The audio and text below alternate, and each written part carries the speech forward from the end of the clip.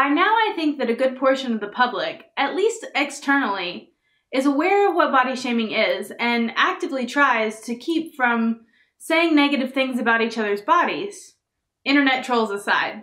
My generation was raised simultaneously with the knowledge of what eating disorders were and how negative they could be for the people who had them, and the growing obesity epidemic in America that schools, doctors, and politicians were all trying to fight. Mixed messages about size and weight are all common in media, but magazines, pop songs, clothing lines, and even soap commercials are working to try to push for, if not affirmation for all bodies, then at least a greater range.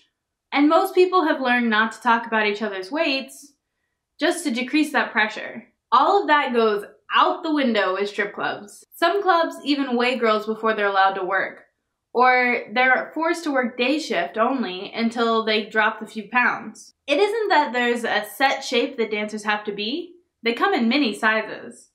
But generally, the thinner and smaller a girl makes, the more money she makes, unless she has a great ass. And we do talk about it in the dressing rooms. Girls who hate their stomachs, or their butts, or their breast size, even after a $700 night. Strippers are more likely to get cosmetic surgery done because of the pressure. Customers act like internet trolls on the regular, asking a slightly bloated girl if she's pregnant, or telling dancers that she's too fat or too thin for him. These men are sometimes heavyset themselves, but either way, lack the intelligence, creativity, maturity, courage, empathy, or life skills to be able to put themselves in anyone else's shoes. It's never been a mystery why these guys are in strip clubs. They literally cannot get a woman to hang out with them unless they're paying her, because they act like this. While I have never personally seen one dancer body shame another, it has happened to some of my friends.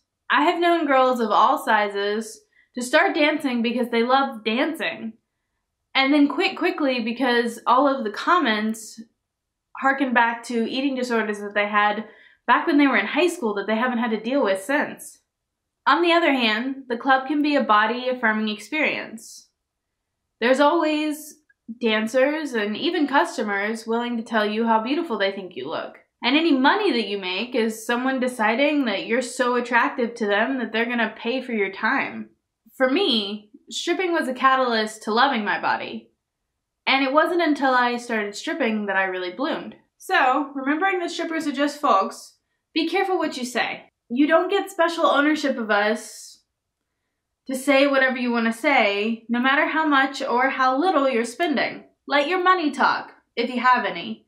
And otherwise, remember that old adage, if you don't have anything nice to say, don't say it at all. That's this week's Monday in the Dressing Room. I hope to see you next Monday, which I believe will be a vlog. For now, please subscribe and like this video if you'd like to see more. Thanks for watching.